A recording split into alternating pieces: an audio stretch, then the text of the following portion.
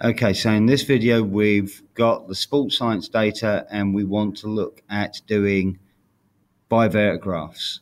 Okay, so we're interested in doing our scatter diagram. Now we know in bivariate data it really matters about which one is my explanatory variable and which one is my response variable. My explanatory variable is the one that explains what is happening in my response variable, so therefore I want to put my explanatory variable on the x-axis and I want to put my response variable on the y-axis. So I want to look at, and I hadn't really thought about this until this second, but I want to look at if your BMI affects your percentage of body fat. Okay, so I put BMI as my first variable and I put percentage of body fat as my second variable, and that is my scatter diagram. Now I need to give it a title, so I'm going to change that to scatter diagram showing the relationship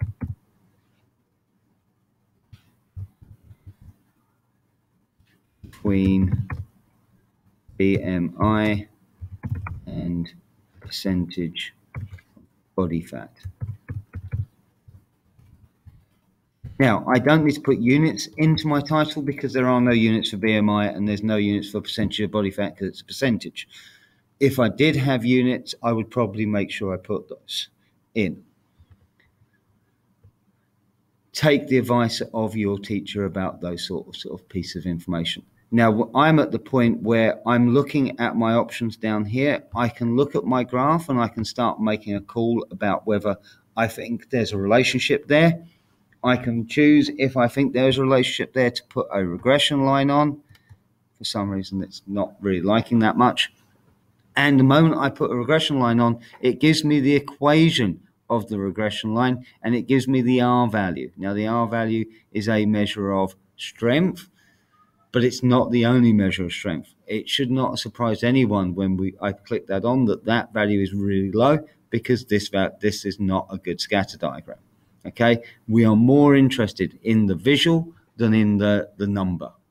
Okay, so your description visually. If I've got some points that are particularly far from the line, it's going to take me a long time to go all the way down through all my data to find them. So I can use the point labels. So if I click point label, it tells me that that point is 45. So I go down to row 45 and it will give me the opportunity of reading off the numbers. So I have in 45, I have a female netball player who has a BMI of 25.64 and a percentage of body fat of 35.52. It's much better to get the numbers from the data than try and estimate from my graph. Last thing I want to put onto here is I can choose to then put an extra variable into my graph. I can either do it by coloring. So I've chosen to color all the people who are male in green and all the people who are female in red, and look at my relationship, and I want to use that to see if there's any difference. Or I could have done it as two separate graphs by putting the gender as an extra variable. And then I'd be looking, does my graph behave the same way?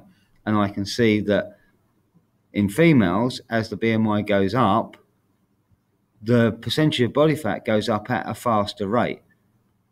It's almost double. So that is something that I could comment about if I wanted to at that point. So that is using NZGrapher to draw scatter diagrams.